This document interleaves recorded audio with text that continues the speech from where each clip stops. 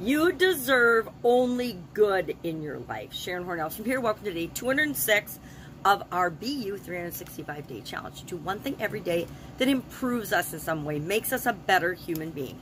And this month, the month of July, we are focusing on the area and aspect of the life framework called contribution. How do we show up in the world? How do we give back to the world? How do we give value and make the world a better place? That's the majority of people I work with, at least in the beginning. Everyone that I work with has a underlying desire to make the world a better place. And the best way to do that is to become an ever-increasing better version of yourself.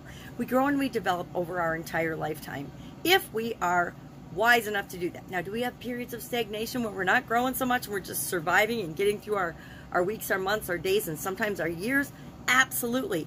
But at some point, and at different points throughout our life, we have growth phases and we're growing and developing and becoming the best version of us that we possibly can. And I decided, probably consciously 10, 12 years ago, that I was going to strive to show up in the world in ways that I maybe hadn't been doing before, because I was busy in survival mode, just living my life, raising my family, etc.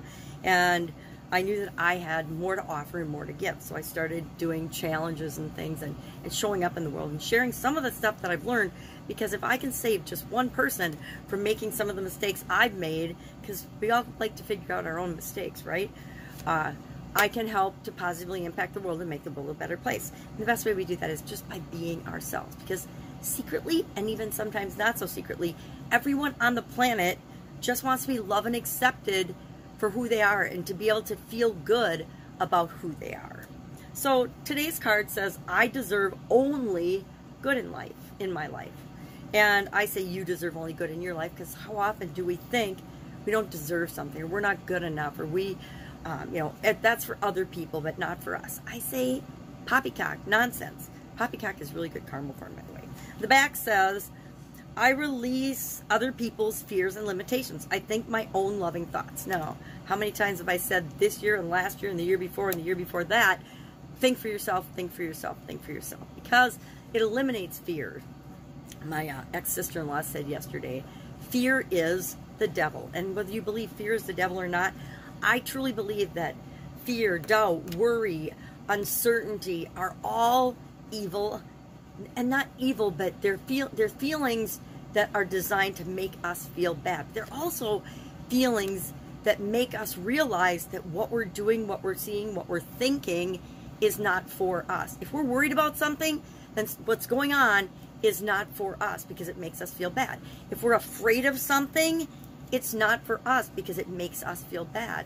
And we have those things in our brain based on our past experiences, sometimes based on other people's past experiences, right?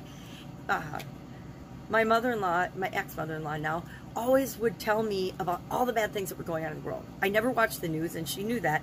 So if there was anything that could possibly happen that might affect the kids or I, she would call and let me know. And so there's plenty of people that'll let us know and keep us up to date on what's going on in the world if we choose to not participate in mainstream media and the mainstream thinking. Because guess what? If we're striving to be a better version of ourselves, we are not the mainstream. I wish it was the mainstream, but it's not. The vast majority of people are walking through their life in a trance and just going from day to day to day to day, paycheck to paycheck, situation to situation, challenge to challenge, and just then surviving each short-term challenge. They don't have a long-term vision of what they want to become and who they want to be and how they want to show up in the world, much less do they have any thoughts of making the world a better place. So you deserve, and I deserve, only good in our life. Does that mean bad stuff isn't going to happen? No. Stuff is going to happen all the time to us, and it's up to us to take that, whatever it is, and turn it into something that benefits us. My best story about this is my sudden cardiac arrest in 2010. In 2010, I literally dropped dead in one of my businesses. And lucky for me, there was a person there, the bartender, that knew CPR, so he jump-started and got me going. Well, they waited for the paramedics to arrive. So, and the police and the electrocardiogram, whatever that zapper thing is they call it. Obviously an event that I don't want to know the details of. We have very little details of it because I was gone, right? I wasn't there. I mean, I was there physically, but I wasn't there spiritually or mentally.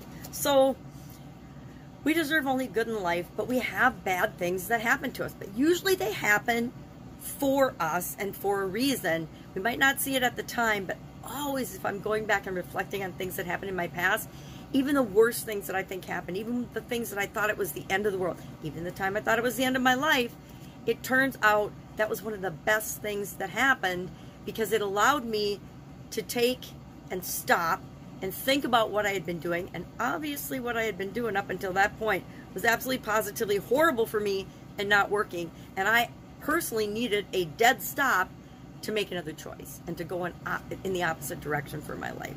And so even though most people, and at the time it felt like it was the end of the world and that, but I was very grateful and fortunate and glad that I was brought back. But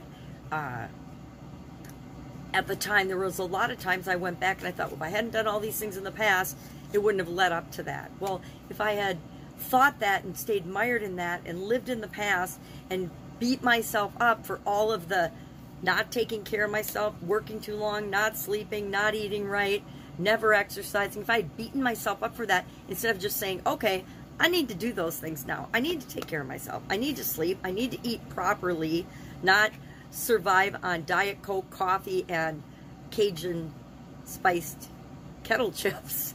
I need to make better choices. And so that's what I had to do. And each of us have kind of highlights and key events in our life that are there.